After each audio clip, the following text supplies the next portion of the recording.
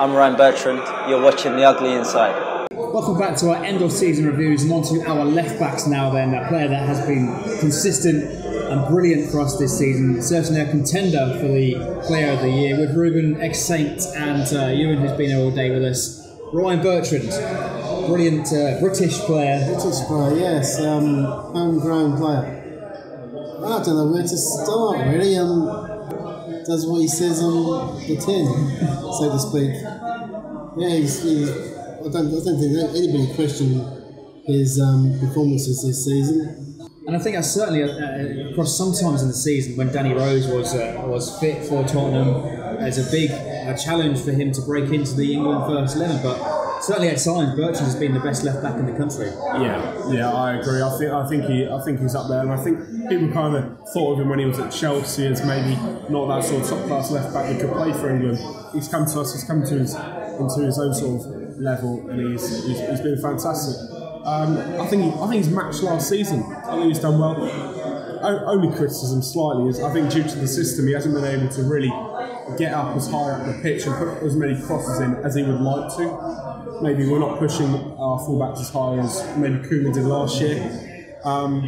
But he's a solid 8 out of 10 every week, and you can't fault that. And I just worry again that because he's English, big clubs might come looking. Cheap pickings. Yeah, and it's cheap headlines by the tabloids to always link him to the places like Liverpool. Yeah, well, hopefully things can change this season. And but it all depends on contracts, as we know, to a certain degree.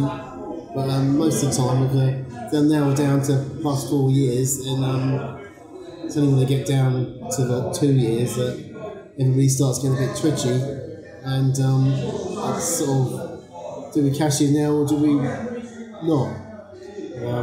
I think it's harsh to say that we're going to cash in on Bertrand. I think he's going to be here for at least 5 years of his career, at least 5 or 6. Bertrand's hopefully safe. I think we're fortunate enough to have a bit of a, not a glut, but we have got players, 2 or 3 players capable of playing in that spot now. I think in particular Bertrand's been an important figure, setting up a lot of goals, getting himself with some goals against Bournemouth in particular in that 3-1 win, and excellent all round. Yeah, he is one of the best attacking fullbacks in the league, no question about it. He's got a great cross on him. We saw him pull the ball back for Charlie Austin in the West Ham win, away. And he can finish as well. We've seen it against Queen's Park Rangers in his first year, and against Bournemouth, as you said. And he is a key player. He's our number 1 left back, and I can't see anyone really getting close to him for a while. I think a good benchmark for players that are more than comfortable playing in the Premier League is like Van Dijk. I put Bertrand in Van Dijk sort of level where he never really looks flustered. Never really looks like he's like having to make a last ditch tackle because he's already read it, he's already in that position and just comfortably sort of mopping up things. Obviously he has to make a few last ditch blocks and things, but I think in general the ball comes to him, he's comfortable in possession, his touch is first class, and it just exudes confidence to me like Van Dijk does. He looks like he could, nobody's better than him, nobody can beat me. That's the sort of impression I get. And in summary, you're an out of 10 Ryan Bertrand season. And Bertrand has had a very good season yet again. He hasn't failed in to be one of our best players for the past 4 years.